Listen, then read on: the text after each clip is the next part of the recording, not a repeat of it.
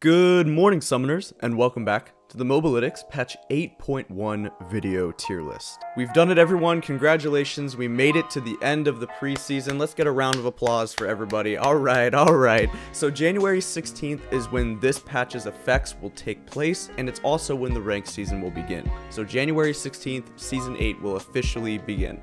And this is one of the most important tier lists too, because this is going to help you win and get through those promos, so make sure you check out the Mobalytics tier list for patch 8.1, and let's get into it. As we always do, we go top lane and then down the map. So for top lane, Gangplank and Camille have finally made it into S or optimal rank. Now, Gangplank is interesting because in theory he should be a very hard champion to use and master. However, despite this, he consistently is able to crush top lane. He has a very high play rate, and especially in Korea, he is the highest play rate and win rate top laner. So in theory, he should be very hard to play and not do this, but whether it's Kleptomancy or Grasp of the Undying, he seems to do very well in lane regardless, and he doesn't struggle one bit to carry games. As far as another carry top laner goes, Camille is kind of a case where a champion just has a really good synergy with one rune, and this time it's with Arcane Comet. With Arcane Comet, she has a spectacular laning phase trading pattern, and she scales quite well because she has true damage Sheen procs. The combination of building Trinity Force, Sterix Gauge, and Titanic or Ravenous Hydra makes her split push and tower killing insanely fast. For other top laners, you might want to look at Alawi and Nasus. Both of these champions are also Kleptomancy abusers. Nasus specifically is one we want to highlight because he's a little bit less known to be OP than Alawi. The buff that Nasus received many moons ago gave him a lot of CDR on his Q while in his ultimate. This makes him a very strong duelist, and because of his Wither being one of the single strongest abilities in the entire game, and now that his E reduces percentage armor rather than flat, this means that Nasus does very well into tanks who let him stack and farm up. For our fellow friends who like to stick to the forest, let's look at Nidalee and Evelynn, who are our two newest additions to the S rank.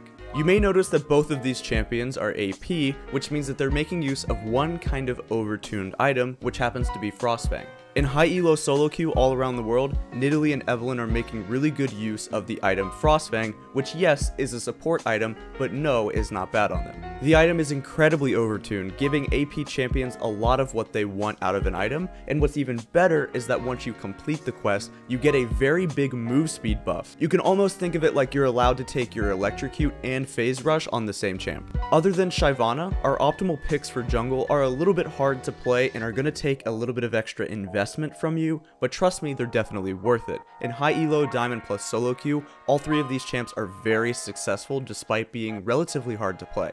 For the mid lane, things have moved around ever so slightly, but Katarina is back in optimal.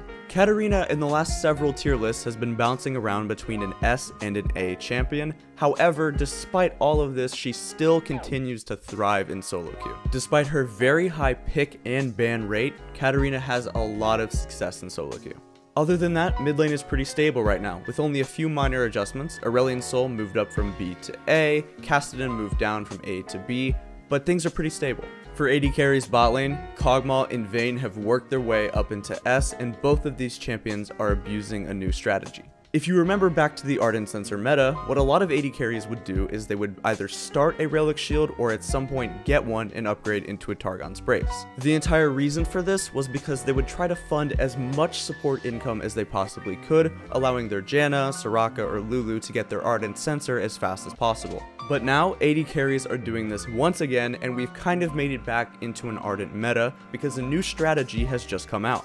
Most successful AD carries are abusing a combination of Fleet Footwork, Overheal, and Targon's Brace. What tends to happen is these AD carries will have the out of combat battery shield from Targon's Brace, they have Overheal, and they have Fleet Footwork, as well as an Ardent Sensor support to give them a shield or a heal, meaning that they have roughly half of their life in shields, which means they are not able to be bursted down by assassins or poke. This has almost done a clean sweep on the bot lane meta for both AD carry and supports for what champions are viable. Once again, Kog'Maw, Vayne, and things like Tristana, Twitch, and Xayah have shot their way right up to the top of the list, and things like Janna and Soraka for supports are now up there as well. For the other supports that aren't necessarily Ardent abusers, Alistar is still quite a good pick. The cow is able to set up a lot of plays bot lane. With his plethora of CC, he can be both the engager and the disengager. He can be a protector for his AD carry and crush the enemy AD carry. His tankiness with his ultimate makes dives very easy, and he's able to set up a lot of plays for your team. That's going to wrap it up for the Mobalytics patch 8.1 video tier list. Make sure you check out the full tier list on our blog, and make sure you check out Mobalytics at mobalytics.gg for the best performance website to help you improve at League of Legends.